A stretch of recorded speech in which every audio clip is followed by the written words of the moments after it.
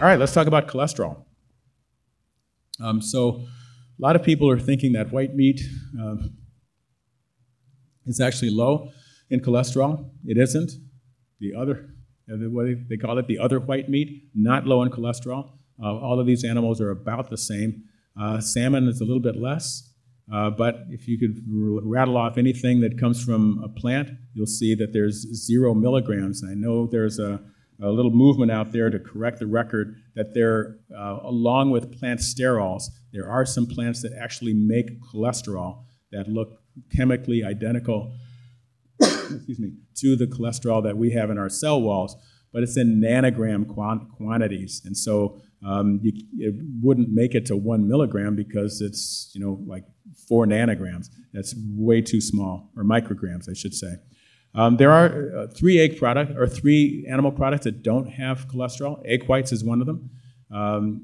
Jello has no cholesterol, and honey, of course, has no cholesterol. But eggs are really to be avoided because the amount of cholesterol in egg yolks is extremely high.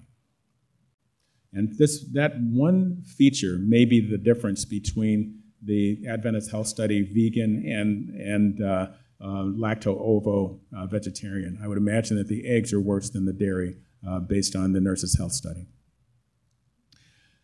Can we do something about the cholesterol with diet? Absolutely. My first foray into this with David Jenkins and the portfolio diet, doing a lot of plant sterols, that's like bean soup, soy protein, viscous fibers, 3 handfuls of almonds 3 times a day, and dramatic decrease in cholesterol over a short period of time. Just 2 weeks later, you've got about a 30% decrease in LDL. C-reactive protein, that is a marker of inflammation, also goes down.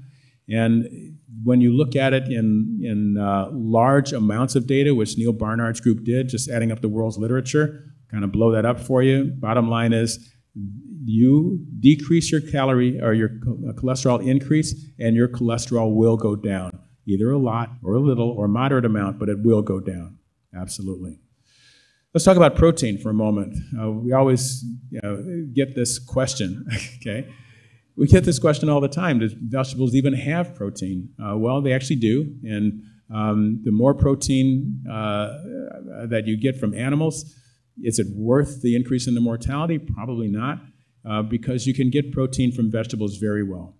And people will argue this point and say that it's inadequate protein. It's just not what humans should be doing. And I get into this discussion. Do I have any nutritionists in the audience? Okay. Any dietitians? Okay. All right. Well, it usually is the non-plant-based dietitians that challenge this and say, particularly for our renal failure population, that they're not getting enough protein. It's okay. So where do you think the patient should get protein from? Well, give me an example. They'll typically say steak. Okay. So where did that cow that they murdered get the protein? Grass. And you can see the light bulbs going off in the brain. And then they just mentioned that, that cow's sitting in a pasture, minding its own business, eating a lot of grass. There's a barn over in the corner. The barn's got a horse in it. What's he eating? Hay. Yeah, exactly. Another species of grass. And then there's a giraffe in the zoo. What is it? It's up at the top of the tree eating something. Is it squirrel eggs? No, they're eating leaves.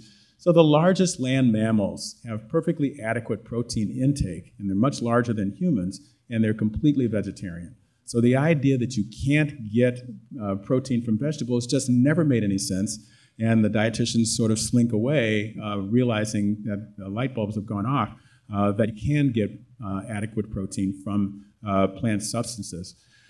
A lot of people use egg whites. Really doesn't have that much protein compared to other animals, but at least there's no cholesterol. And you could probably find something more than soybeans, but any animal product doesn't have 36 grams per 100 grams like soybeans do. And so lentils, there are a few more that could go on this list where the protein is actually more dense than it is in animal products.